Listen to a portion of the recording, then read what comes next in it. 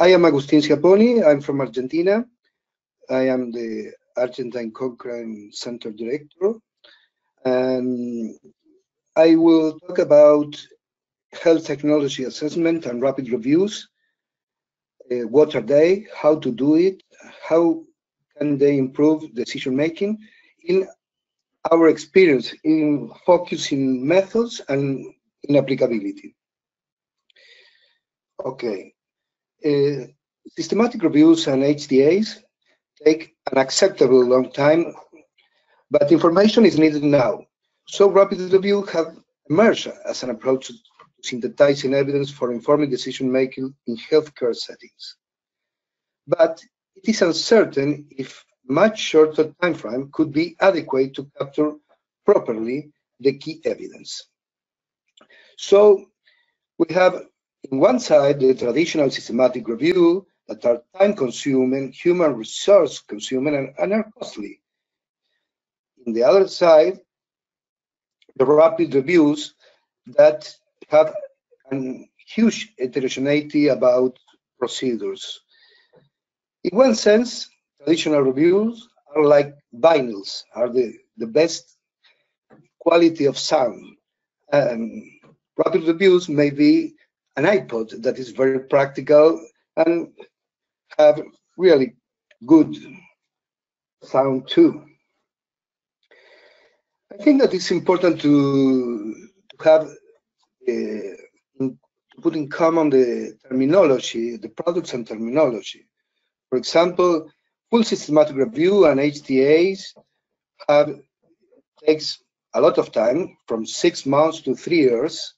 Also, technology assessment report, and here is the maximum quality of evidence synthesis, but the worst timeliness.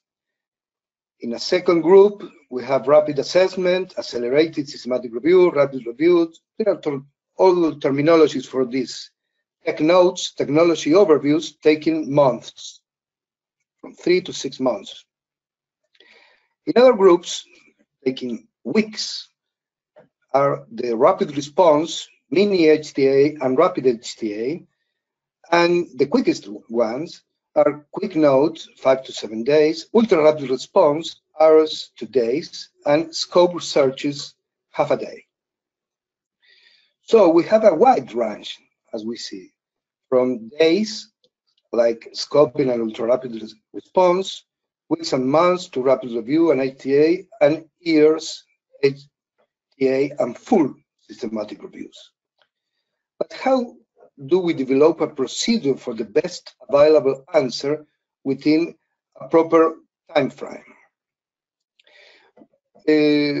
Recently was published a study about an international survey about the trade uncertainty for speed, how much uncertainty are decision makers and guideline developers willing to accept when using rapid reviews. Many of the conveners of the rapid review group are here between the authors. 125 decision makers and developers worldwide answer our survey. The key message is, if we assume traditional systematic review taking 18 months, have the 100% of the evidence and the better quality in a picture, a systematic review, a rapid review take 3 months in the scenarios presented to the decision makers, take around 90% of the evidence and 10% of error tolerance. So we see the picture with lower definition. We didn't assess in this study what happened with rapid reviews taking less than 1 month. So several agencies increasingly do rapid reviews or rapid responses. 23 out of 25 surveyed agencies did rapid reviews in 2006, but they varied a lot in methodology, search strategy, quality assessment, restriction on study type, analysis, and inclusion or not of economic evaluations. About our setting, the IECS, our institution, is an Argentinian HTA agency that provides reports to public institutions, social security, and private insurance entities. Since 2012, we produce ultra-rapid HTA made in up to 3 days, aiming to solve specific coverage problems often related to a single patient needs. But we also produce rapid HTA that allow a more exhaustive assessment of the PICO question applicable to similar patients. Decision makers systematically complete a brief survey on usefulness and satisfaction within 2 weeks of receiving the ultra-rapid HTA. So we produce both types of documents, ultra-rapid and rapid HTA, and we want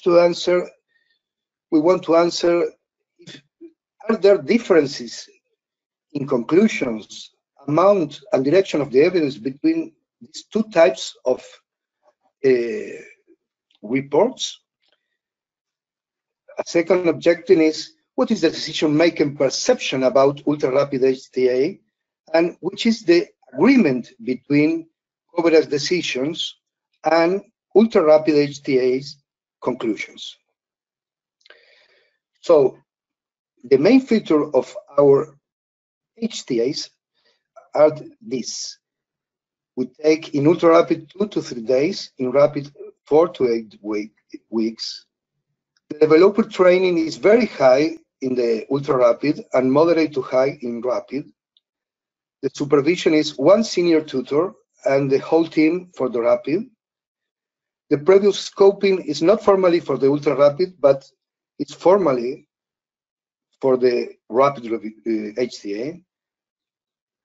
Focused search that mentioned Valerie it's highly intensive in ultra-rapid and moderately in rapid, and the evidence source are the same for both documents: systematic review, clinical practice guidelines, health technology assessment documents, coverage policies, and complementary primary studies.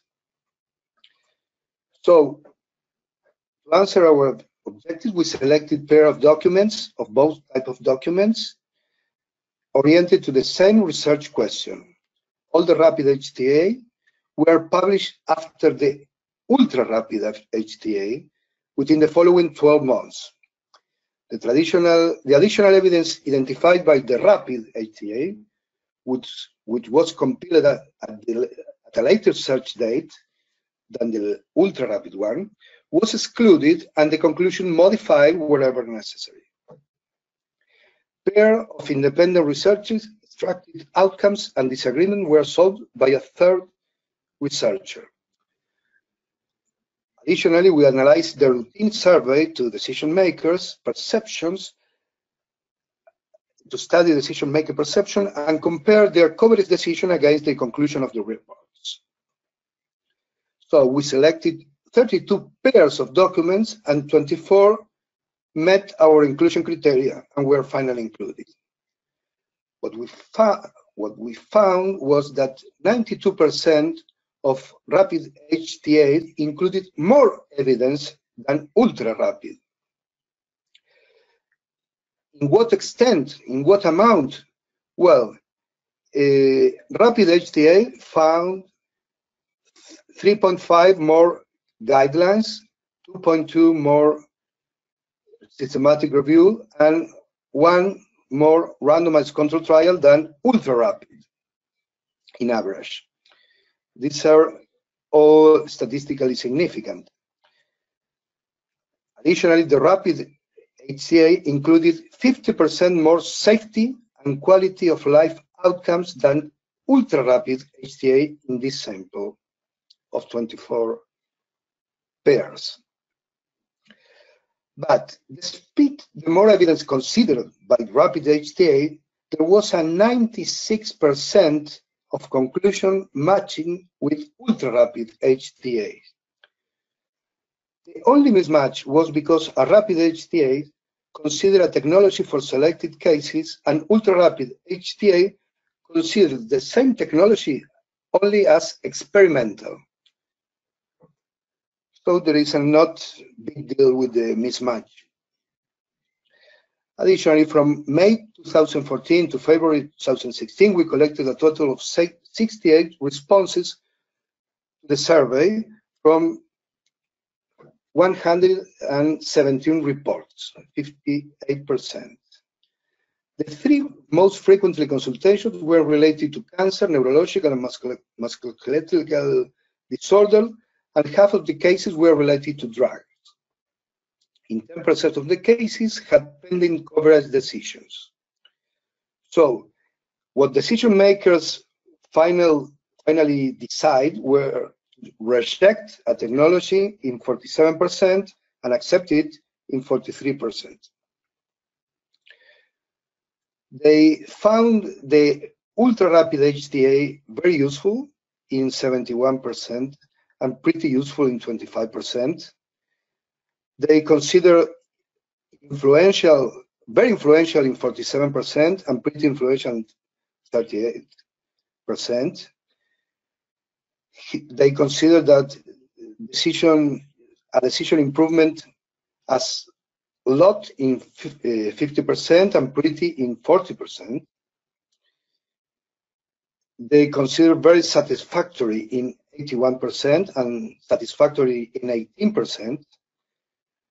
And that is important. The agreement between the decision makers' final decision, coverage decision, and report conclusion have had an agreement of 77%, no agreement in 15%, and have pending decision in 10%.